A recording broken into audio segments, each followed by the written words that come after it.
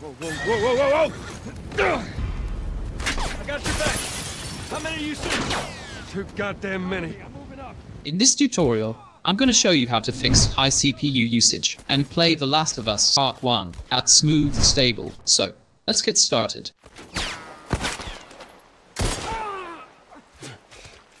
For this process, you need a tool called MSI Afterburner and Lossless Scaling 3.1. I'll put the link down in the description below. Alright, first thing, we got to disable one setting in computer management. Just hit the Windows search bar, type in computer management, and hit enter.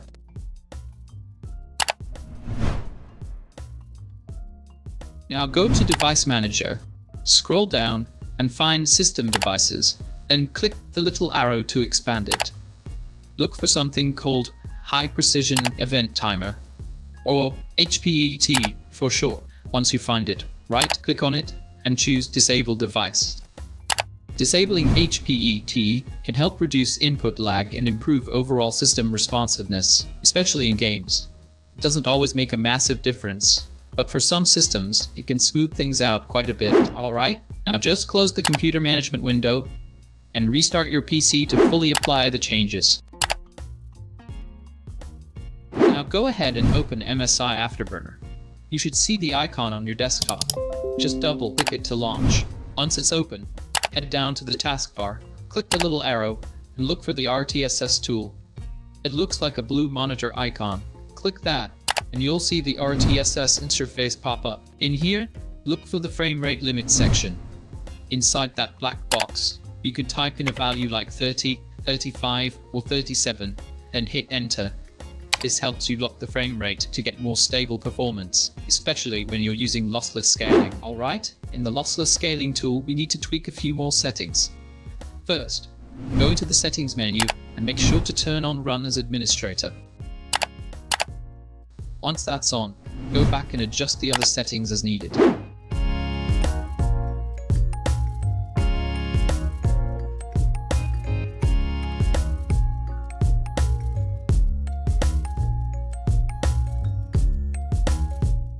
After that's all done, go ahead and launch The Last of Us Part 1. Now let's tweak the graphics settings. Focus on the ones that hit the CPU the hardest. Lowering those will help reduce the load on your CPU and keep things running smoother.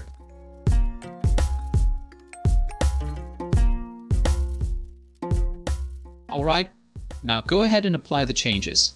If your PC is still struggling with performance, you can turn on FSR and set it to either quality or balanced mode to boost your FPS.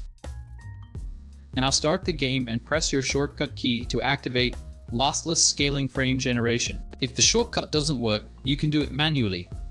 Just press the Windows key on your keyboard, select the Lossless Scaling tool, click the Scale button, and then select the Last of Us game window.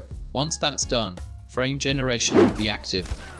After all of this, you should notice that high CPU usage is mostly gone, and the game feels way more stable. With lossless scaling FG enabled, you can even hit a smooth, stable 60 FPS. Now, I'll show you a few minutes of gameplay so you can see the difference.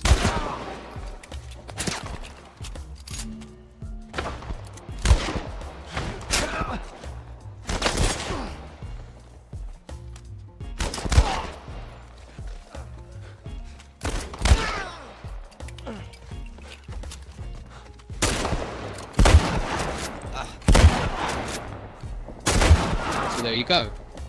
A full setup to optimize The Last of Us Part 1 on low-end or mid-range PCs. With just a few tools and smart tweaks, you can seriously improve performance and enjoy smooth gameplay. If you found this helpful, give it a like, share it with someone who needs it, and don't forget to subscribe for more game optimization guides and tips. Thanks for watching, and I'll catch you in the next one.